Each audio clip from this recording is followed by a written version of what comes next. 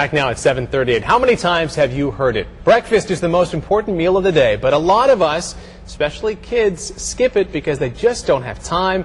There are some back-to-school breakfasts your kids will love, and that will also increase their brain power. Here to tell us about some of those fun breakfasts and good-for-you breakfasts, too, is our fitness expert and fitness mom, Lisa Lynn. These are kid-inspired. Oh, totally. Right? You've got the inspiration. And you know, the thing is, everybody, all of us, we're not just talking to kids as we were talking in the green room. All of us make time for junk food because our sweet tooths call, so none of us make time for the right food. Right. Oh, yeah, we're all in a hurry, and breakfast is easy to skip. It's easy, you're trying to get everyone ready in the morning, and then you forget to get yourself ready, right? This is my fussy eater who is the best teacher I've ever had. All right. My 13-year-old will eat anything you give her out the door, makes time. It's got to taste good. Oh, but the problem is it can't all be carbs because carbs let your insulin levels rise up, and then they plummet back down. And let's face it, most quick breakfasts are carbs. Like I hear this all day. Gave my daughter a glass of orange juice. Well, great. She jacked her insulin levels up. They dropped down by the bus ride. They land at school time to learn. No more brain power left. A bagel and some orange juice. And look, sometimes like he doesn't like protein. So the first thing we did was, this is a very kid-friendly protein shake called the Chunky Monkey. Frozen banana, peanut butter for good fat. Okay. Obviously, I put some skim milk in it for him and 2 scoops of powder. Now, in this little tiny cup that I have here that could be grab and go to the bus stop, he can drink all of his nutrition in one little thing. And sometimes I sneak oatmeal in there if he's really underfed because he's a lightweight. That'll thicken it up a little bit, right? And you saw him make his favorite. I call this Kyle. Yeah, what do we have here? All right. We have a little oatmeal and 2 scoops of powder. You've got a total meal right there.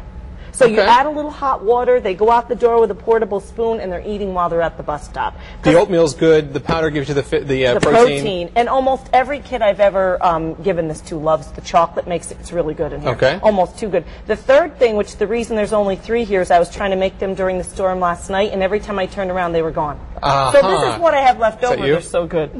These are kind of, I call them Mommy's Magic cereal bars. They're Cheerios that has oat bran in them. Just a little bit of marshmallow. Smart Balance has got a 50-50 blend, good fat. There isn't any bad fat in them. And then, again, protein powder in there. You just need a little cap on your bottle, so to speak, to keep your insulin levels even-keeled. One of the things, you can get these kinds of things. You can get like the healthy morning shake in a can. You can get a breakfast bar. It's better if you make it yourself, though, isn't it? It's always better. And you know what, as a very last resort, like I hear this from a lady, I gave my son a Rice Krispie treat. He loved it. And he's a skinny kid who looks like he swallowed an inner tube. He's got this waist section. And this is a problem in our country with obesity, and they could be skinny fat, we call it, because their insulin levels are too high. And that's just it, is you especially with children, you want to get them started early, eating healthy. Right, and don't underestimate grab-and-go Cheerios, and having hard-boiled eggs is a great trick for kids, moms, whoever, to have, because carbs are easy to grab, protein is not. So you need some backup plans here.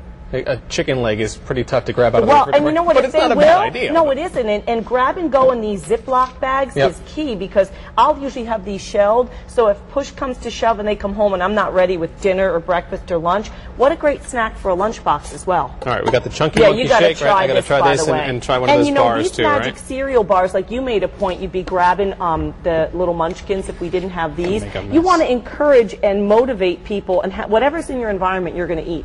So if you have munchkins and cookies, the kids are going to eat them. If you have these Rice Krispie or Mommy's Magic bars, they're going to grab those, and at least they're eating something better, because protein keeps you satisfied longer as well. That's not bad. Yeah, it's very good, isn't it? Lisa Lynn, thanks very much. Thanks for the inspiration. All right, if you want the recipes, they're online, WTNH.com. Come on over to our Good Morning Connecticut weekend section of the website. It's all there for you. Healthy breakfasts, no excuses. All right, 7:42, there's more to come on Good Morning Connecticut. We'll check the forecast for you as you have your breakfast on this Sunday morning. A live look from our camera in Middletown. We'll be right back.